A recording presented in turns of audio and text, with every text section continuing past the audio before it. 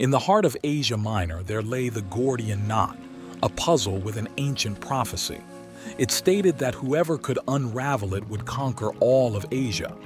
Many had tried and failed until Alexander the Great arrived. Without hesitation, Alexander drew his sword and sliced through the knot in a single stroke. In doing so, he defied convention and fulfilled the prophecy, becoming the ruler of a vast empire.